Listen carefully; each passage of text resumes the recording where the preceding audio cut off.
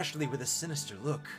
You know she's plotting against you to be with Colonel Sanders. And then, filled with rage and without thinking, you fling the sporkful of mashed potatoes right into Ashley's stupid, beautiful face. Van! Do something! Do something!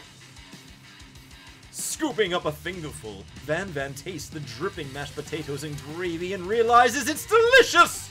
Horrified by this revelation, he slinks away. Will he ever be able to cook something with so much love and integrity?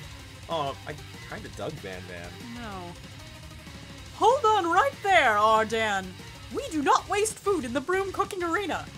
Colonel Sanders, I expect better from you. If you throw one more spoonful, you'd better both be prepared to eat it from wherever it lands. Oh, how convenient.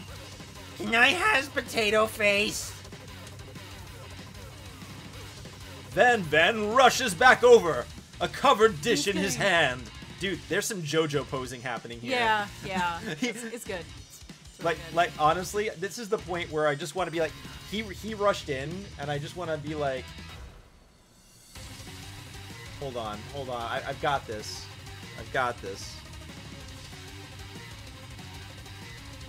I have this ready to go. I just need to like, we pause the music here. Oh, hold on, music, settings. We mute the music. We need, Van needs his own music. I have no idea what's going on. I know what's going on. But I trust it will be good. Yeah. Van's music is this.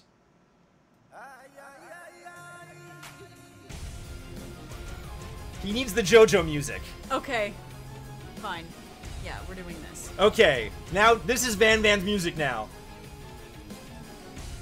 Mashed potatoes with gravy. Pathetic. In just a few minutes, I've prepared a full meal. Gaze upon my specialty. Braised tentacle of octopus and silky saltwater sauce. Plated on battle axe blade forged by my supreme chef ancestors. Wow, Okay. I kind of nailed it with this, I feel. Yeah, I think it's an improvement over the, like, generic nu metal wrestler entrance music. Yeah, he's getting the codex. Yeah. Yeah, he's getting the Astartes music. Okay, it's a tentacle on an axe. It's literally a tentacle on a battle axe. Dude, that looks like, it even has the star. Who is his ancestors? Kiss? Jeez. Ah, you've ignored me for too long. That ends now. It is I who will have the first bite. You all look on with envy. I feel bad for this kid.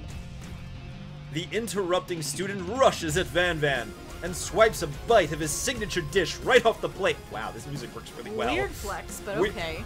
Weird flex, and this music is good for this. Holy shit. No, don't!